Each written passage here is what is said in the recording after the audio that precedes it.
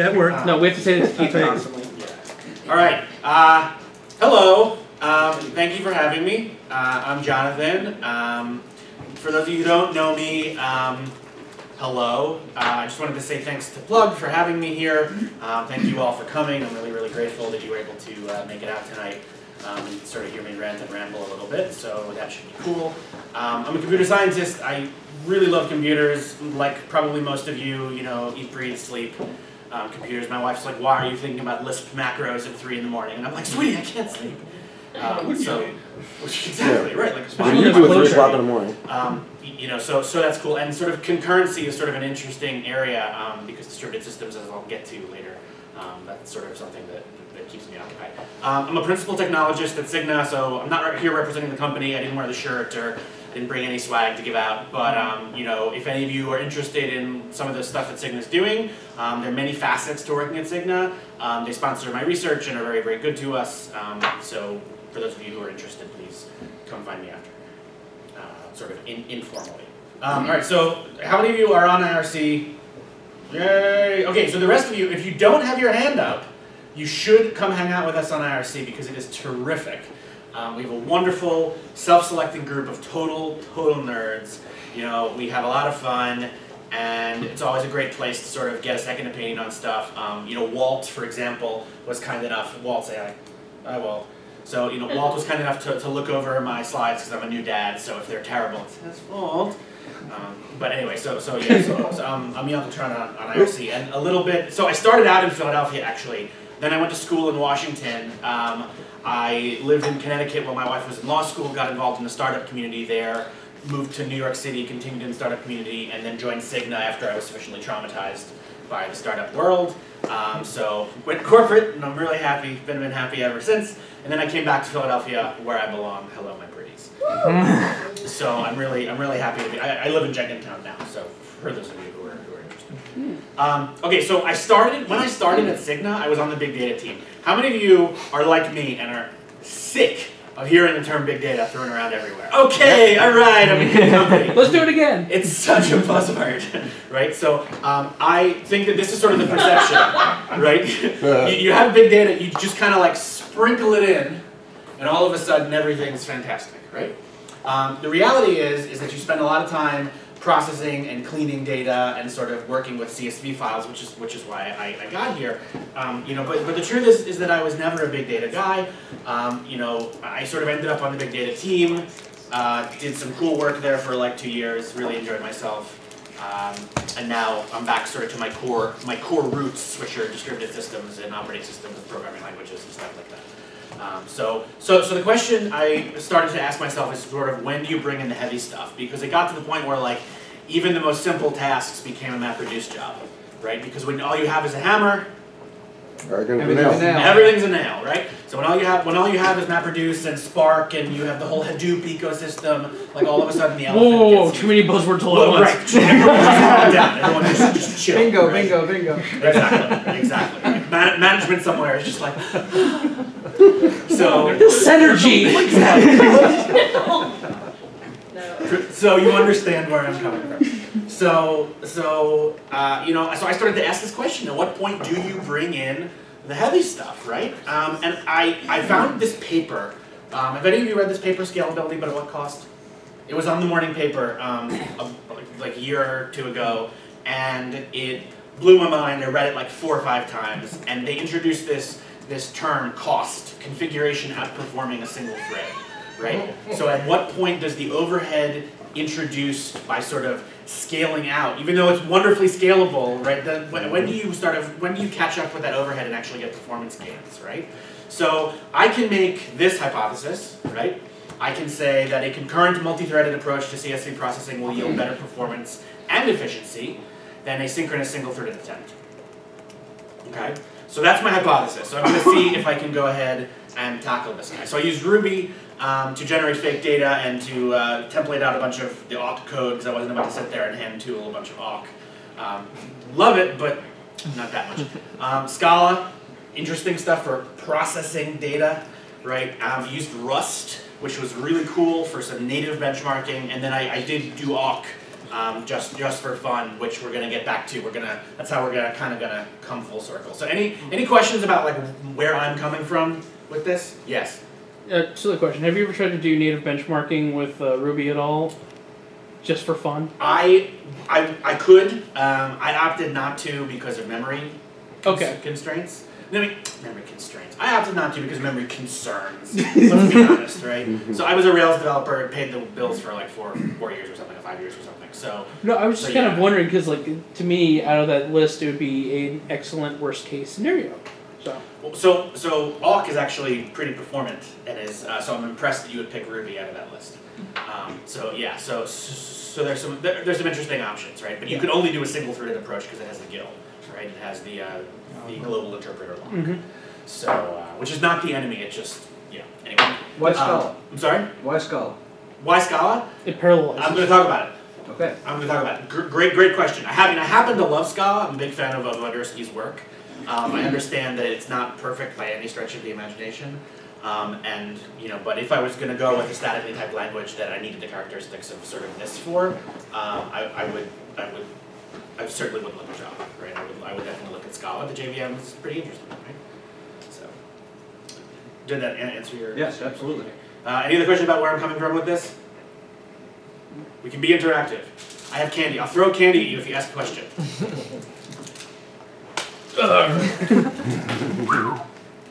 Alright. 2 for 2, nice. Yeah, so, yes, that's the best the nerd has ever thrown in this particular group.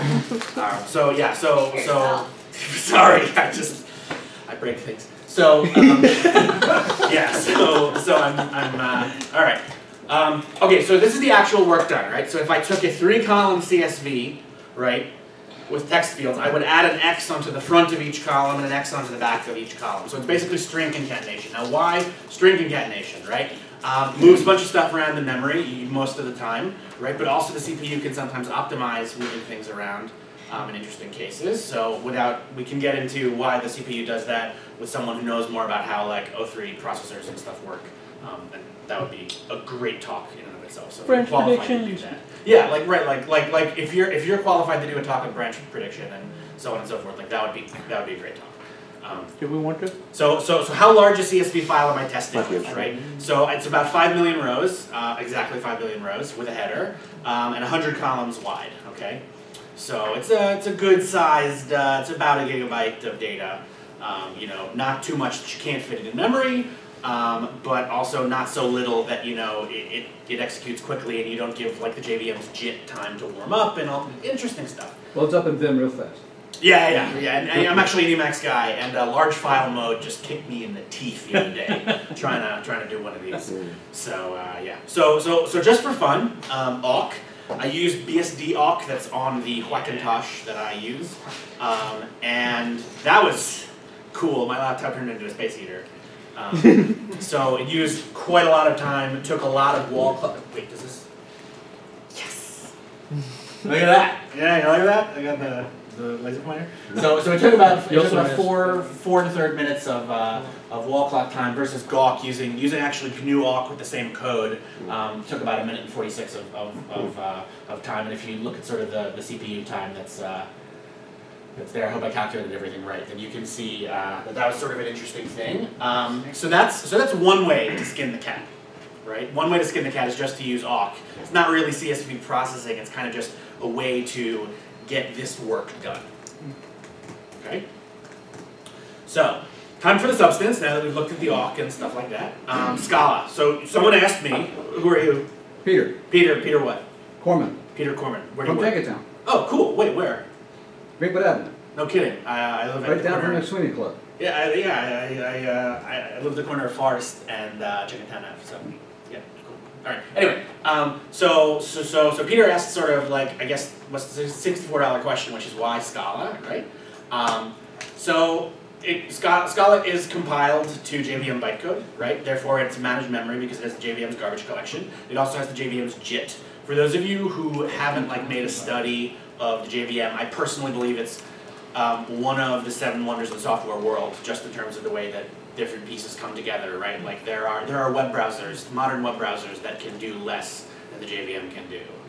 Whether that's a good thing or a bad thing, I'll sort of leave the value judgment up to you. But it's also functional and object-oriented. And one of Martin Undersky, when he created Scala after a couple different failures in the Java world and learning from those experiences, which he did remarkably well and should be a lesson to all of us, he sort of created Scala and did a really good job, in my opinion, of exposing the notion that functional and object-oriented computing, programming paradigms rather, are sort of two sides of the same coin. So we can totally get into that holy war later, but you can do a little bit of each, and that's sort of the reason that I picked Scala. So Peter, does that answer your question? Yeah. All right. I just started studying it. That's why. Well, I think it's terrific. I mean, I think it's really terrific. My friend, actually, Walt and I have a mutual friend, Brian Mitchell, who works at Cigna, and Dr. Mitchell teaches graduate software engineering. He's an adjunct at Drexel, and he redid all of his stuff. All of his assignments are now Scala. I think he might now move away from Scala toward Go, but we can have that also. Yeah. So single-threaded Scala, right? Single-threaded Scala looks like this, right? So the JIT is pretty good, right? It gets warmed up. It's pretty nice. Uses a good amount of CPU time, but not a crazy amount. Notice the breakdown between user and system CPU time there, and the wall clock time is just under 2 minutes, right? 152. Slower. Can I ask you this? Yeah. This is slower than Gawk. Right? Gawk was 142, wasn't it? 149. It was one of those. We're getting there. So can I also ask how it's only a few lines of awk to do this. Correct. So it's probably not much longer in Scala, right? Aha! So when I do the real programming languages, right? Because awk is like fake, right, or something like that. So when I do the real programming languages, I'm actually doing splitting and traversals, and one of the things that and I'm going to show you this code. One of the things that I did not do intentionally was I intentionally did not use any CSV library. I'm loading every line into memory, or as I load every line, I'm splitting them on the commas.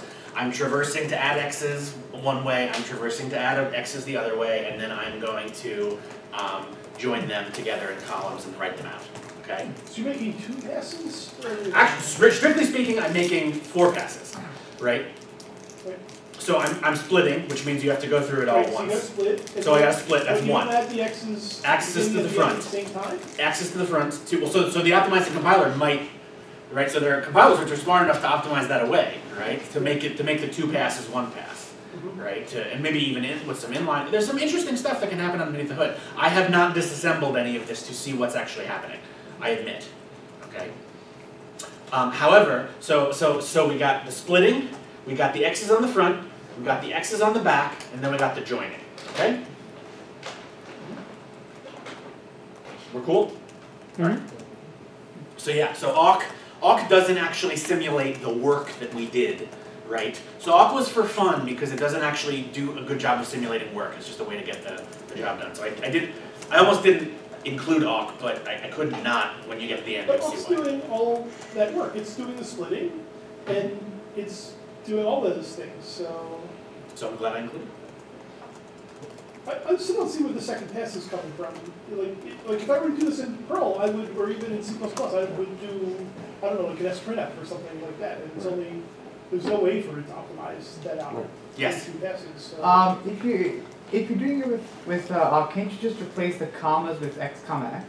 Yeah, that's basically what I do. Okay. Yeah, I mean, so that's one way to skin a cat. That's one way to do it too. Right, so I'm basically, sorry, no, I'm actually, wait, wait. I'm actually grabbing every column, sorry. It wouldn't take into account the last column, whoops. Right, so you would need to, so I tried it that way. The way that I settled on was I actually had Ruby generate the awk, which indexes every column. Oh, I see. Which grabs it. But yeah, you could do it like with send The image. thing is, you could do it that way, but that's like, if you're trying to simulate what you do in the real world, then in the real world, you'd be doing something more complicated than this anyway, so. Agreed. So it's kind of Yeah, cheating. you'd have to have It's escaped kinda commas because there'd be commas in your data and all those other stuff to deal with. Yeah, a million The other x things. comma x is just simulating you're adding some stuff. Correct. And you can't assume that it would be the same. Correct.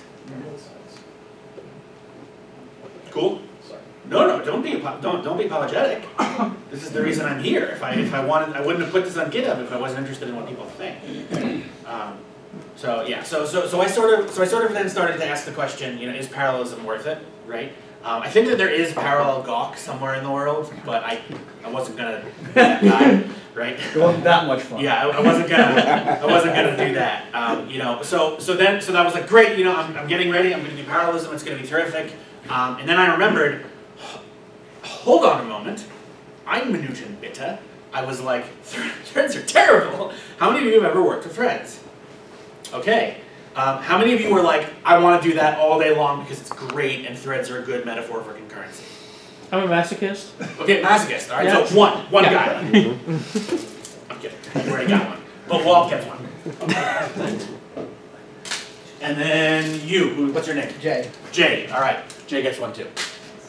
Okay. I'm gonna run out of candy at this rate, guys. There's a whole There's bag right bowl there. over There's a whole there. bowl right there. You know, normally I bring string cheese because everyone loves string cheese. So. Oh, nice. But I'm new dad, so I don't have time to. You can split infinitely. If they were mod sticks though, gone. Okay, so threads are really terrible, okay? So I think that threads are a terrible metaphor for concurrency.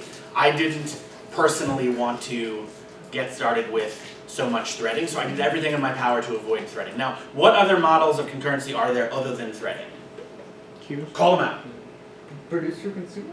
Producer consumer, okay, so but you can do that with threads, right? So that's more of a general pattern. Multiple processes. Multiple processes, right? So you can fork multiple processes and have shared nothing architectures, right? What's another name for what's another shared nothing architecture? Well, there's the MapReduce is another way. Right. So MapReduce is one way to do that. Great. What else? Go old school. Use more than one computer. Yeah, that's not old school. That's terrific, right? That's my friend. That's why I have a job, right? But you know, I'm thinking other things. How many of you remember Ada and tasks with task parallelism? So that's one way to do it. I didn't pick that one. The way that I picked are actors, because actors are pretty good, and I generally find that the actor model is a very natural, in my opinion, very natural way of modeling concurrent computation. So let's go over actors. How many of you are familiar with actors? Just give me like a thumbs up. How many? Okay, no one. Wow. All right. So here we go. Okay, here we go. Okay. So in the actor model, it was invented in the 70s by a guy named Carl Hewitt. Okay, and Carl Hewitt's really smart dude. And Carl Hewitt basically came up with this idea that actors are primitive. They are the primitive and the fundamental unit of computation in the actor model. Okay, so actors need to have three abilities. They need to have processing, storage, and communication. Or as I like to put it, they need the ability to do things, remember things, and talk to one another. Okay, so it's a very I don't want to say general. I'm going to say abstract. Right? It's a very abstract, widely applicable model of modeling concurrency. Actors have addresses. You can't send a message to an actor whose address you do not have, right? Which makes them, addresses are very precious commodities, right? Addresses are kind of like capabilities. They're different from identity, so we can get into that sort of computer science-y part of it. And the actor axioms are threefold, right? So what can an actor do when it receives a message? Okay, so it can do three things. These are the axioms, right? The axioms are can create more actors. Okay, so an actor is always free to spawn more actors locally. Okay, with which it can then communicate, bringing us to axiom number two, which is send messages, which requires the actor address, which is what makes it a little bit like a capability. I hope this is kind of starting to fit together a little bit. And then it can designate what happens with the next message, which means it can include state. Okay, so an actor can have state. So you have this little thing which runs, maybe in the implementation, it runs in its own thread, maybe. Although most actor implementations do not map actors to threads because you want a lot of actors and you don't necessarily want a lot of threads. You want end-to-end threading. All right. So and this little actor can have its own address space, right? It can basically keep its own memory. It has a mailbox, right, where messages come in, and they come in a certain order, right? Sort of an interesting thing here. Yes? Is this similar to Windows design? I don't know enough about Windows interior other than Sending Canon hates it. messages. Wait, what? It's sending messages. You know. Oh yeah, lots of things use message sending. Yeah, lots of things use message sending. Because so you ready? I'm gonna demonstrate message sending right now. Okay, ready? Hello. What does this look like? Actors resembles people. I can't force you to do anything. I mean, I could come and physically compel you, which would be, in violation of of our laws, it would probably hurt.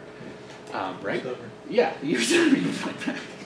right. But I can send you a message and I can say, you know, please raise your right arm, right? And you can. It's up to you to decide whether or not you're going to follow that message. So when people talk about actors composing, they compose much more like people, and the systems that we have in real life compose. Jay. So then would the capability dictate whether they do that action Not necessarily.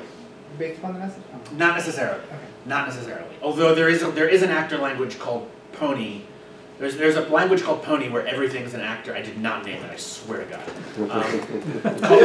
Called Pony, where the data sharing mechanisms are all based on capabilities. Oh. So it's cool. We can talk about it after. Rachel? Yeah. Yes. Alright, what about the memory overhead? Because it sounds like there's a lot of setup and teardown for these that might even, you know, I'm guessing it's less than threading where you wouldn't use them as an alternative to threads, but it still sounds pretty heavy.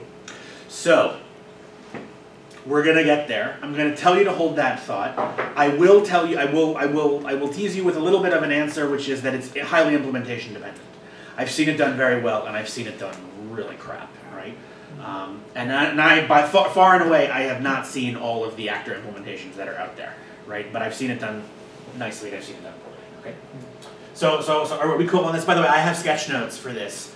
So if this is something you want to keep a hold of, I'm happy to send you the picture of my notebook. Cool. Yeah. So actor communication, right? Messages are delivered at most once, which is the holy grail, right? But this is theoretical computer science, so we can say it's whatever we want, right? At most once. You can get dead letter, but you should never get the same message twice. You can get duplicate messages if they're sent twice, right? But you should never do that. You have FIFO mailboxes. So conceptually, actors are reacting to a message, processing one at a time. So in reality, it's like a teeny tiny little reactive system. We're going to talk about reactive systems in a little bit. Yes? So mailbox managed on the way in, or by the sender or the receiver? The mailbox is managed by, I guess, God, right? Like, this actor. First of all, let's be very clear. This actor zero has no control over actor one. Zero. Right. The only thing it can do is send messages. Right. Okay. So it has no control over its mailbox. Actor one has maybe a little bit less control over its mailbox, right? Has a little bit more control over its mailbox because it can say, I'm going to ignore messages that come in based on my internal state. It can get rid of duplicates. So it would need to maintain state. One sec. It will need to maintain state, right? Just like I'm asking you to do, maintain state, right? And basically say, when the next message comes in, I've already seen this message, right? I'm not going to respond to it. I'm just going to let it fall on the floor. Okay. Yes. I was just gonna make a comment, which is if you want to, just think about this of like Internet of Things. This is a lot of the same concepts that are going on, except of having these actors that exist in software, you would actually have actors that exist in hardware.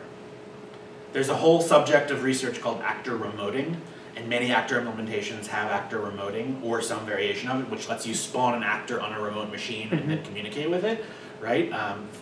It's nice, right? Because then you can have actors in memory, and then you can have actors on other machines, and it's interesting. And then you have the issues of administrative domains, and you get into Luca Cardelli's ambient calculus. It's an interesting discussion. It gets large fast. It gets large fast. Well, so Rachel's point is interesting, right? Because there's no such thing as a channel. So if you've ever used any language that models CSP, Tony Hora's CSP, communicating sequential processes, like, anyone know? There's a real popular one. I mentioned it already. Real popular language. 2 letters. Go. Right. Go routines and channels and stuff like that are that's CSP. That's Tony Hora's CSP. They have the notion of a channel. You instantiate a channel. You can pass a channel around. There are no channels in the actor model, right? Because that would be overhead, right? So in the purest sense, in the most distilled, pure sense of the actor model, there are no channels because that would be another actor, right? The only entity, the fundamental unit of computation is an actor. So, actors in Scala. There's a great Scala. Early versions of Scala had their own implementation of actors built into the standard library. It was great. There was then another one that was built. Does anyone know what it's called? Akka, all right? So I don't know if you've ever heard of Akka. Akka is based, so the truth is, the dirty truth, is that Akka is based on Erlang's process architecture, which is actually the actor model without it meaning to be, right? So Akka is based very much, it has supervisor trees. Actors can supervise other actors and respawn them if they fail under certain conditions, and it's interesting, very interesting, right? So Akka is sort of made of like 3 different pieces. They're futures, right, which are really, really great. So those are now in Scala.concurrent, so I don't even think that Akka has futures, strictly speaking, anymore. I think it's just a pass-through package, something like that. There are actors, and then there are streams, okay? Was that a hand? Rachel, was that a hand? I'm just trying to figure, is this the same Scala language that they had on the Amiga back in like 1991? No. Okay. No. No, it's not. This is coded. Okay. I didn't even know there was one on the Amiga, so we're gonna have to talk about that later too. Yeah. Yeah. Which would also make a cool talk. Just so you know. Yeah, and then there's a streams implementation, which is really great, and I will get there as well. So here's what the actor that I wrote, the CSV actor, looks like. So you have a class, right? Because that's what you do, right? And it extends actor. I don't remember if actor is a class or a trait, or whether you're inheriting, because Scala has traits, which is a great language feature. So you have this method receive, right? That cases out the input, right? If it's a CSV line, then it grabs the line, and it does handle row synchronously line.split on that, right? And then it kills itself. Okay? Oh, meseeks. I'm sorry? What? I didn't hear it. Was it it's a meseeks. In other words, it's a reference from Rick and Morty. Oh, sorry. I didn't. Yeah, it's okay. Alright. I'm sure it was clever, though. Burn! No, I'm sure it was. I didn't mean that. That came out wrong. Guys, people are not my specialty. Machines are my specialty. So I basically say context stop self. So what is the implication here? It processes a line and dies. How many lines can it process? 1. Okay, so how many do I need to spin up for n lines in my CSV? N. Okay, great. All right, and then if it receives anything else, then it stops itself. Okay. This code, did I did an okay job? I mean, I don't know how many of you have seen Scala before, so some of the constructs might look a little weird. That's allowed. Just be lucky that Paul's not here right now. He'll critique it. Cool. Yeah. Cool. Yeah. So Akka actors. Okay. The trouble with an actor per line, Rachel, coming on back. All right. The trouble with 1 actor per line is that there is a certain amount of overhead based on the implementation for spawning a single actor for every single one.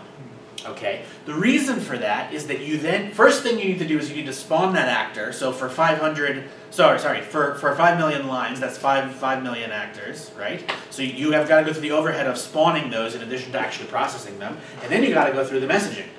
Right? So it's 2 things, right? So I thought to myself, well, what if I just had a pool of actors and I managed the pool and I sent them, and I'm like, son of a gun, this doesn't sound fun anymore, right? Like that, whatever. So the point is that the messaging overhead adds up. Sorry for the widow there, right? So the messaging overhead adds up, right?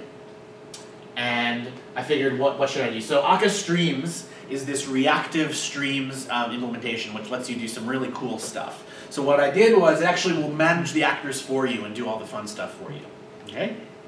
So let's go through this. So we have the magic up top. Functional nightmare. I'm sorry? A functional nightmare. Well, yeah, you got a lot of fun stuff here. Right? So actor system, CSV experiment. We're creating our actor system, right? So that we can address our actors, because every actor has an address. So actors. By the way, there's this great quote by E.O. Wilson about ants. There is no one ant. Right? Ants they come in multiples. And the corollary is Carl Hewitt, the inventor of the actor model. Actors, there is no one actor, they come in systems. Okay, so one actor sitting around is very, very boring. One ant sitting around is very, very boring. Get a whole mess of them together, now you got a party, okay? So you have your actor system, you have the actor materializer. I still don't understand what that does. But I tried taking it out and everything went to hell. Okay, so the The first thing we're doing It's here. the stages of debugging. Right, exactly. Remove all code possible until breakage, okay? So we do file IO from file, we grab the file, right? It's from is defined up top somewhere, okay? Right? We then, framing delimiter, we grab, we split it on new lines, okay? We then do map decode string. Wait, what's that number? What's that magic number there? I think that's max line length, Oh, okay. I think. No shame. Okay, right, so then we do a map, we decode string in UTF-8, okay, so we get it in there. We split it, right? We then turn the split there from a split to a list. So we're actually doing a little extra work, right? We're doing a little extra work because there's a little bit of type conversion going on here, okay? Then we actually process it, we do the processing, right? Where we do now that it's split, we do the two traversals, right? And the join back. So when it comes out of this process here, it's ready to be written, okay? We intersperse with new lines, all right? So we basically take each one and we separate them by a new line. We map them back to byte strings, okay? Which we can then write to the file. Holy crap. So Okay. this looks a lot like something that Walt would do in Perl with a fucking lot more words. I think This is one line. and I'm having to say I'm also a Perl You're a Perl guy, guy. and JP is too, and I think we're all sitting here going, I'm just not getting it yet. Exactly. I'm like maybe two, 3 lines in on Perl. Yes. In theory, well, it's not running any faster, I see from that bottom line. But so No, that's the max it'll wait. Oh, okay. It So finishes what- much faster. What is happening in parallel here? Where's the parallel Aha! coming in? Yeah. You're still reading one line at a time.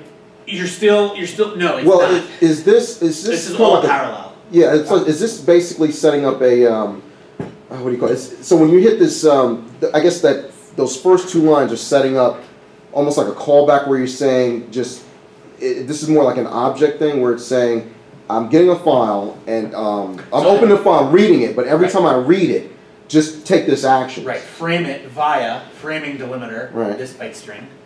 Right. This byte string. Yeah, I think I'm having the same problem. I don't see where it's actually parallelizing it. Mission accomplished. Oh, okay, good. Right. It's not supposed to look. It's supposed to be much easier to reason about, and it's supposed to magically do the parallel stuff behind the scenes. So what this does is this creates a whole mess of actors behind the scene that it materializes, I assume, don't know what it does, right? That it materializes those actors, manages the pool, and then when it does a map, that's a parallel map. And this is just throw my ignorance of Scala.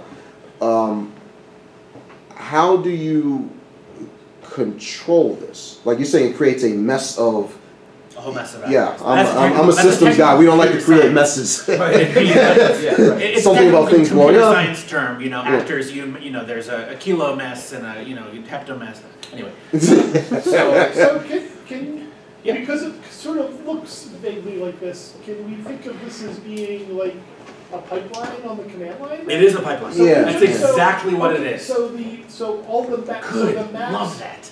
So the maps are running. The maps are running in parallel. So it could be. So it's decoding and spinning some things to the next one, which can start splitting while still decoding, and that's correct. So all the processing for each line is happening. Correct. I guess. But hold on, wait. There's one cool feature behind this, which is that it actually builds a flow graph in memory. This is like a DSL here, right? It builds a flow graph. I don't know if this one builds the flow graph or whether you have to explicitly do that, but theoretically what it's supposed to do is it's supposed to build a flow graph that it can then optimize and realize that you got 3 parallel maps here in a row. Maybe those can be squishified, right? Yes. Does the JVM somehow know the architecture that it's running on so that it can use as much of the available processing power as is there? Is that the way? Because if you're trying to do things that are parallel, you get 2, and you get 2. If you're trying to do 4 parallel threads and you only have 2 processors, or you only have two hardware threads on your system, then you're wasting your time. Right. So right.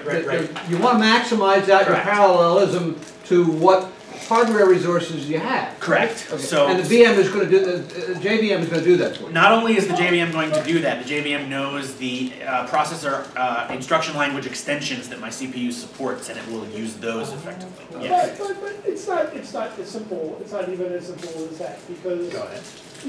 Because it might have to. Maybe there's a pause while it's waiting to read the next line. Yeah, It could still be doing some processing. Right. So. Absolutely. Right. So things could be happening, and if those things are all like JVM threads behind the scenes, they could still be running in parallel. You could still get more than a 2 times speed up if you only have 2 threads. I mean, it depends. It depends on what is really going on in all these things. So the thing my brain's choking on is what happens if, let's say one of your lines, I don't know, has some sort of problem with it. How is, like, any how are error conditions handled on this? That's My input data is perfect because I made it that way. yes, in your mind, I understand that. Right. For the rest of us, Yes. No. I'm saying that this is an experiment where I didn't build in any error handling because I knew for a fact what the input data was going to look okay, like. fair enough. So then, question number 2: how dynamic is this? If this understands its system, but if let's say there's something else running on the system, this level of parallelization that you're getting, is that dynamic or? If we have time, I'm going to show you. Okay. Okay. Yes. But do you think I'm counting calories? What? Do you think I can count calories if you haven't thrown me, Ellie? Oh, right. Oh. I'm like, well, this is the end Trick question. It's like, this is how it ends. It sounds like a trick question. I don't know. I was like, oh shit. Insert blank stare, right? What? Parallel. Thank you, Rachel. I apologize. Mea culpa. All right. Okay. So then we take this pipeline that we construct, right? We're doing a run with, right? So it actually executes the pipeline, and then we're waiting a maximum of 5 minutes. So there's a separate timer running. JVM is very thready, like very thready. I don't know if you ever watched it in action. People are always like, yeah, we're going to take the JVM and we're going to throw it into a Docker container and we're going to have massive scalability. And I'm like, it's already in a container. It's called the JVM. Also, it's really thready. Good luck, right? So it's kind of an interesting, yeah, right. Okay, so the next thing I tried, Scala has parallel collections, okay? Scala has parallel collections, which are, I believe, being removed from the language, which is a damn shame, because they're great. Okay? So what this one is able to do is I'm able to, oh, whoops. Are they still in at 212? I'm sorry? Are they still in at I 212? think 212 is the last time that they're in. But you know what? Let's Google that, because I may be wrong. Let's do that. I don't know. I don't know, man. All right? So I'm basically grabbing the source from the file. I'm getting the lines, right? So at this point it already is doing one of the traversals for me because it's going over each byte and splitting it on the new line, right? So it's doing that for me. And then I'm converting that to a list, which is a great Scala data structure. It's a linked list. It's as efficient as a list. And then I'm doing lines.par, which is cool, man, cool, all right? Lines.par. And that means that it's a parallel iterator. It's a parallel collection. So it takes that collection, that linked list, and it turns it into a special parallel collection, yes. In regular Java, there is a par4 command that does the same thing. So Cool. Or if it comes on the same JVM call. I wonder if it compiles to the same stuff. Wouldn't that be interesting? Yeah. Yeah, we should figure that out. That would be very cool. MATLAB has a part 4 also. MATLAB. That's where it came from, actually. That's how I found out. Is that working? They stole it from the JVM because, well, they moved MATLAB 6 onto, or MATLAB 7 onto the JVM from C++, and that's where the par4 came from. Cool. Cool. So yeah, so basically I'm doing a for each here, right? Now I don't care about the result here. I'm just a handle row sync, and this prints it the standard out, and then I can pipe it to a file. Okay. All right. So this is pretty nice, and this is a little bit more tractable, isn't it? This is a little bit more tractable than that. Yeah. Right? It's cool. It's a little more tractable. So I wonder, as I'm writing this, I'm like, before I did the benchmarks, I'm like, I wonder if the simplicity in code yields a performance increase. Does the simpler code, is it able to optimize? Who knows? We shall see.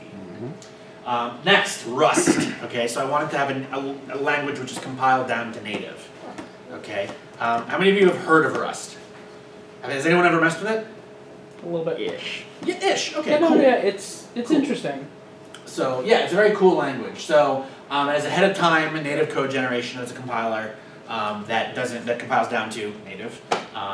It's managed memory, but not in the same way that the JVM has managed memory. JVM has garbage collection. This uses RAII, resource acquisition is initialization, which is a pattern that is used in certain languages like C and C++, but this one is enforced by the compiler. So if you ever have a memory, if you ever have a crash due to memory, it's because it's a bug in the compiler, not because you wrote your code wrong. Unless you do unsafe stuff, which you shouldn't be doing, right?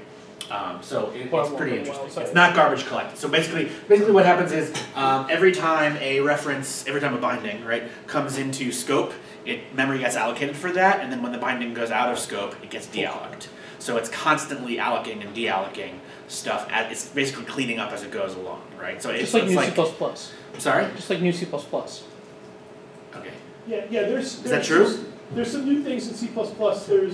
There's unique pointers and shared pointers that are a lot like what Rust has. Yeah. Cool. That's awesome. Well, that's good because anything that makes languages safer is better, right?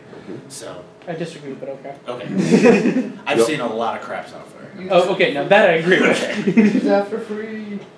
Yeah. It's functional and object-oriented, maybe. I should have put a question mark after that one. Yeah, that's I should have put a question mark after that questionable. one. That's because very it's got questionable. traits, it's got a little bit of, it doesn't have inheritance, but it's got composition, and it's got traits, and it's got some cool stuff and abstracts and neat stuff. So, Close enough. Yeah, so I'd say it's close enough. So anyway, so here's the actual work done, right? So handle line, right, line. We're splitting it on that. We're collecting it as a vector of string references. Okay. All right, so we're taking the elements, right? We're taking the line, we're splitting it, we're collecting it as a vector. We're then iterating over the vector, right? So we're turning it into an iterator. We're mapping each element, right? We're throwing an X on the front. We're mapping over it again. Remember that's traversals 2 and 3, right? Throwing an X on the butt. Do those separate? Yeah, that's I opted to do it separately so that I would add another traversal. I did it intentionally. You're doing it to go one-to-one. I did it for the sake of doing it, and I did it consistently, everywhere except awk. Okay, you with me? Yeah. This is the first time giving this Awk talk. had an advantage. What? Yeah, so that's why Awk was doing better. There's more than one way to skin a cat, you pearl guys, right? So yeah. You know that. So yeah. So And we do it's that. still wrong. We then collect it into a vector of like actual strings, not just string references. I'm not going to get into the difference between and, stir, and string in Rust because it's a pain in the butt. And then I join it there. Okay. So let's call Rust the baseline, the native code baseline, even though we're kind of using awk as our baseline, right? So synchronous Rust goes pretty quickly, but the cool part is that it uses about 1.5 megs of memory, excluding the space that the binary, or sorry, including the space that the binary takes. Okay, so and this is constant. So it processed a gigabyte CSV file and used 1.5 gigabytes of memory and did it in that. Oh, sure, because it really doesn't need more than one line's worth of memory. Precisely. And it's being read off an SSD because I'm getting there. It's yeah. I'm with you. Yeah. Oh, sure. Is the correct? Yeah. Exactly. How much RAM did Scala use? A lot. Is that why you didn't put it in? Well, no, because if we have time, I'm going to fire up Visual VM and I'm going to show you the JVM as it runs through the stuff with Scala. I definitely want to see that. If we have time. So I'll hurry up. Okay. Then, concurrent Rust, I use the job stealing. I'm going to hurry because if you guys are interested in the demo, then take your time, don't worry, we can stay here a little extra. All right. So concurrent Rust used more CPU time and finished it in under 50 seconds, which is pretty cool. This one, however, used a lot of memory, and I used n threads for n cores. In this case, this guy's a quad core machine. Okay, used the job stealing scheduler, so used a lot more memory, and we had a thread pool that we built up, and it did all the fun stuff. Okay. Memory's free. I'm sorry? Memory's free. Maybe where you live. Yeah, I was saying, not in this universe. Maybe where you live. All right. So okay. So I can do the demo. I'm good. Do you want to skip the Rust one? It's just me running a command. Yeah. Okay. Let's skip that. All right. So let's do that, and then we can do the different Scholar strategies. Except I'm not going to do the actor one because I couldn't get the actor one to work right to behave consistently before I came. but I didn't have a chance to, so. That's cool. Dun, dun, dun, dun, dun, dun.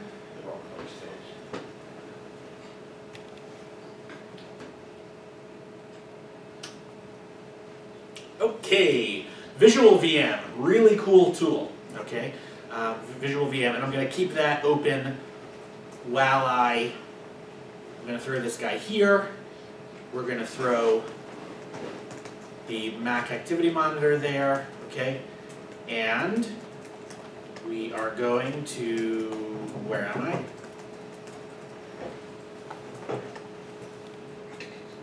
All right, so we're going to do,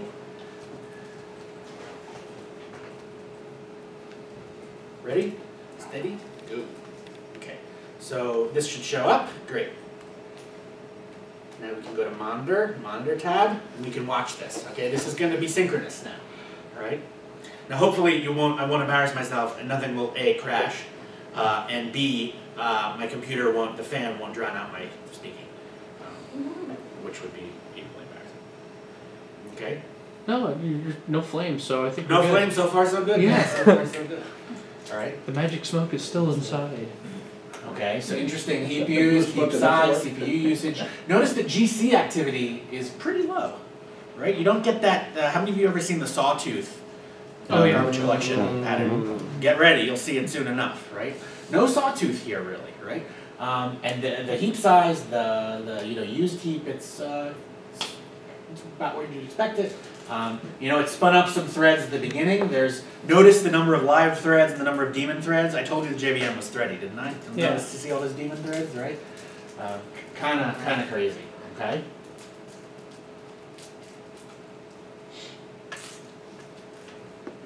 One minute, 12 seconds. And you can see Java is running up there. There's one process. Where's my... You can see Java's at the top of the list with 101.9. Using 315.5 megabytes, okay? So that's compared to 1.8 gigabytes of concurrent Rust with the job stealing schedule. That's crazy, right? It's pretty good. It's pretty good. And you can see around here, so far, it's pretty consistent, right? I'm actually impressed, okay? So what I'm going to do now is I'm going to come over here to my new monitor, close that guy. We're going to watch this guy run with parallel collections now. All right, we're going to see if there's a little bit of a difference. Holy crap, the memory utilization's already up 3 gigs. Because it had to load everything into memory at once. And how much RAM is there available in this system? I believe 16 gigabytes. I have a slide. It's a pretty crunchy machine. Right? No, I'm not doubting that. It's just that's just a memory hog compared to, let's say, Rust or concurrency. Well, but yeah, I mean, it's so nice, right? By the way, there was a time, I don't remember, I know exactly when it was actually. I lied. Okay, when Rust introduced the intermediate bytecode layer for the optimization engine, I chopped 10 seconds off the execution time. It used to be 2 minutes flat, and now it's 150 or 149 or something. Oh wow. All right. Now we're going back here to Akka Streams. Monitor. Oop, there's the fan. All right. Watch, watch, watch, watch, watch.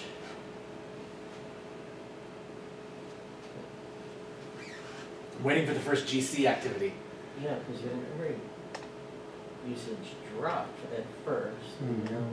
It's still pretty low. Yeah, it's not It's as getting a little. So the Akka Streams, by managing all the bookkeeping for me, right? I get to use that cool DSL to build that computation flow, right? I build the stream, right? That it actually does okay. And if you look up here, it says 746, 732, so it's around 7 1/4, right? Let's say it's around 7 1/4. Why is your heap size steadily falling? I don't know. Is that just the JIT doing what it's doing? That wouldn't be the JIT, because that's the JIT if it's for instructions, not for memory usage. Oh, Right? okay. Think about it. But it's an interesting question, right? Rachel's sort of asking.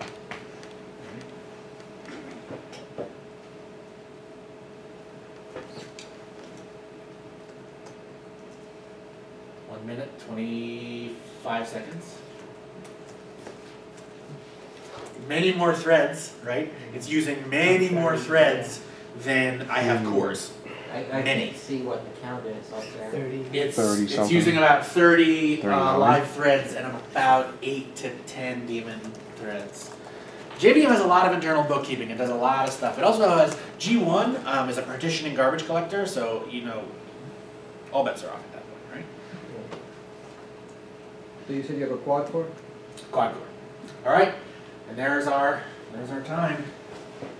So let's move this guy a little over. All right, you can see real user sys, real user sys.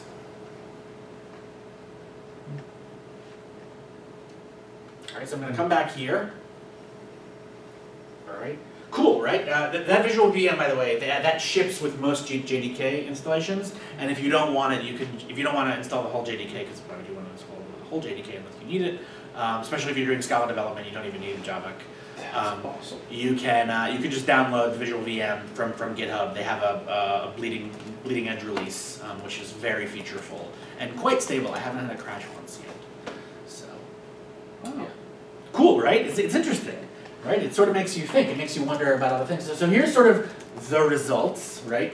You have synchronous Rust, concurrent Rust, synchronous Scala, Akka streams, and Scala parallel collections. So, by wall clock time, concurrent Rust, Scala parallel collections, right? Synchronous Rust, synchronous Scala, which is these two are roughly on par, 1 and 2. Yeah.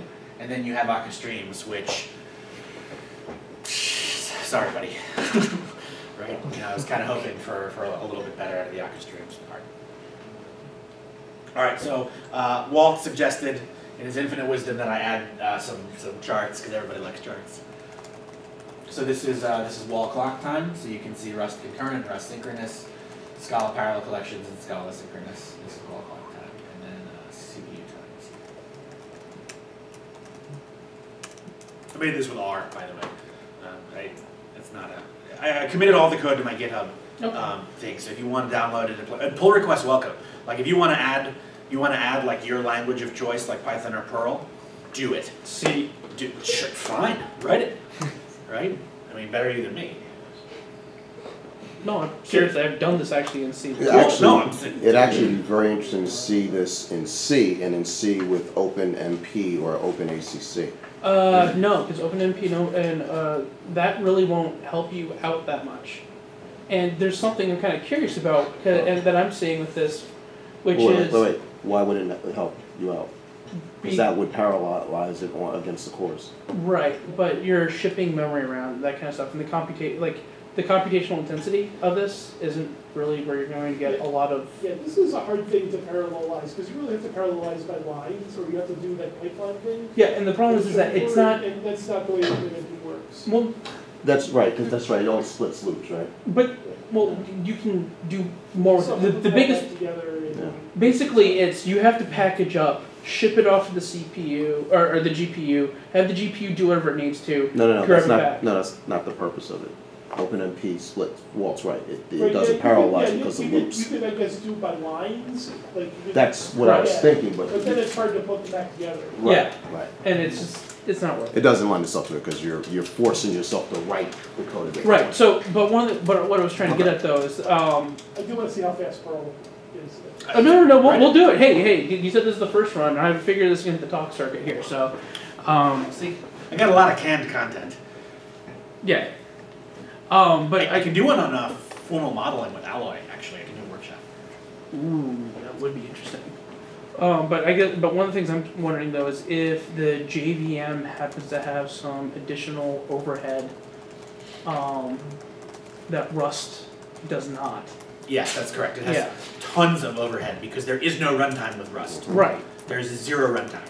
Right. It's like C. There's no runtime. Versus Go, it ships a kernel with it. Yeah. Right? I mean, Hello World is like 2-point-something megabytes, but it's a fixed cost. You pay it once. Yeah. So your conclusions essentially were what you would thought. You would expect. I'm assuming you were expecting Rust to be the fastest. I was expecting Rust to be the fastest, except for this problem that I ran into, which is that right. But we talked about there's no traversal in Gawk. There's no. This would be the trivial solution. So right, we kind of throw that out, but. So Glock did this. But Yeah. what was interesting to me was that concurrent Rust, you know, there's no such thing as a free lunch. So either I paid in memory for that 1.8 gigabytes of memory used, right, or I paid in CPU time. And my goal was to get fast by the wall clock and by the CPU clock. Is that with process.awk? Is that? Are you looking at my? Yeah. So there's two awk scripts. There's process.awk and there's generate awk. Oh, that's generate awk. That Ruby. Right. Yeah. The Ruby script generates the awk. Oh, right. And the awk is right. The awk is hardwired 100 things. It's cheating. Exactly. It's not fair. It's not a fair test. Exactly. It's not a fair test. That's why I said it's for fun. Very beginning. I like fun. I'm a fun guy. You keep using that word. Yeah, with the cool kids. I don't think that word means. Right. So here are my test systems. Very funny.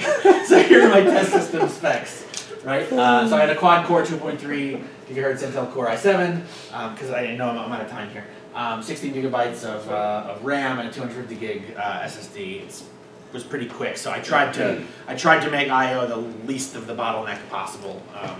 And so further work, I'd like to do this in Elixir, which runs on the Erlang VM because it would be very, very interesting to see this. I really want to get this running in Elixir because it's massively parallel, right? It's what Akka is based off of, so I'd be curious to see if we can get this to work. But then you have the issue of if you're going to spin up a process per line, right, an actor per line, then spawning and messaging, you're now introducing lots of overhead, like Rachel was able to intuit early on. Yes? So, really dumb question. What if you had something like RabbitMQ, where you sat there and you took everyone and then you just had the consumers for how many threads you had and then just do its thing? Right. So I could dump them onto, I don't even have to use RabbitMQ. I could use NSQ, I could use Kafka, I could use Redis, I could use, by the way, I don't know if you guys saw the blog post about Redis streams that are coming out. Check it out, Google it, it's cool. It's really hot. Because you've already got Redis lying around, so like just, okay, anyway. So that's one way you could do it. You should, before you follow through on that particular one, you too, read the cost paper, okay? And see how it influences your thinking. Okay, makes sense. Just gonna put that out there, right? Because it like blew my mind.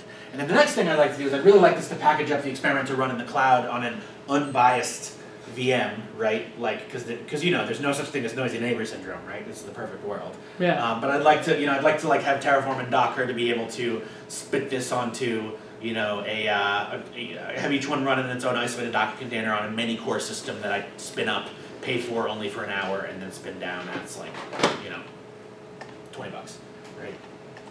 As opposed to, because they have some, I was using DigitalOcean with Terraform. Has anyone messed around with Terraform? I've heard some amazing things about it. Not about it. It got me excited. It really did. Yeah.